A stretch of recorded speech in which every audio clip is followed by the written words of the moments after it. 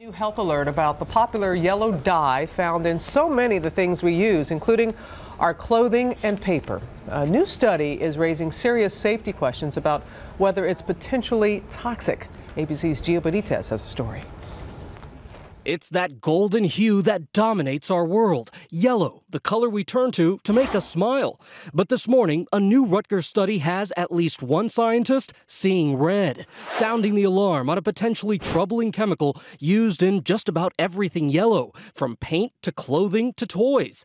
It's called PCB11. Anything that's printed with yellow pigment or yellow ink can have PCB11 in it. PCBs were banned 35 years ago. The EPA cites links to cancer and damaging effects on the immune system, even the nervous system. But PCB11 is considered an unintentional byproduct of pigment manufacturing. It's not regulated as long as the concentrations aren't too high. In the study, all yellow clothing tested had PCB11. Most were children's clothes. Almost all paper with yellow ink had it too. PCB11 is one of the class of compounds called PCBs, and we know that they are toxic. They can cause a range of different health effects. The EPA now tells ABC News PCB11 is among the large number of PCBs that are being evaluated. In the meantime, what can you do to avoid that sunshiny color in other products? Well, the researcher says she herself washes any new yellow clothing for her kids a few times in hot water before they wear it for the first time. Yellow pigment is the worst of the offenders, but there's PCBs in some of the other pigments as well.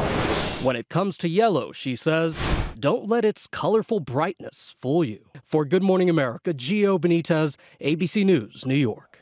Goodness, this has raised a lot of eyebrows. ABC's chief health and medical editor, Dr. Richard Besser, always good to have you weigh in on this. So there are different types of colors of dye. What's going on? Well, you know, this is a scary situation because we really don't know whether there's risk here. And other researchers have looked at other colors, and so it's not just a situation with yellow. They're finding it in many different colors of dye. But what we do know is this has nothing to do with food dye. It doesn't have to do with food dye. These are not allowed in foods, but we know that these dyes are getting into our water supply, and so they get into the food supply through that route, and they are able to detect them in people's bodies because of the things we eat that are in that water. Okay, so if it can get in the food supply, how dangerous can it be for humans if consumed? Well, you know, I think if there were a really big health risk, we would have detected something.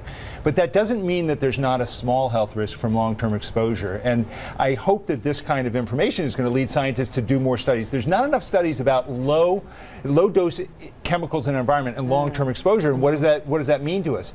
I'm not changing anything I do based on this, but the researcher is. She's washing her kids' clothes, and if you're concerned about this, you know, washing new clothes to get some of the dye out of there will reduce some of their exposure to that dye. It doesn't keep it out of the water supply. Makes sense anyway. Yeah. But yeah, you know, there's all kinds of fabric softener and things in there. That's not a bad thing to do. Okay. It's certainly important to be aware of. Yeah. Exactly. Nothing else.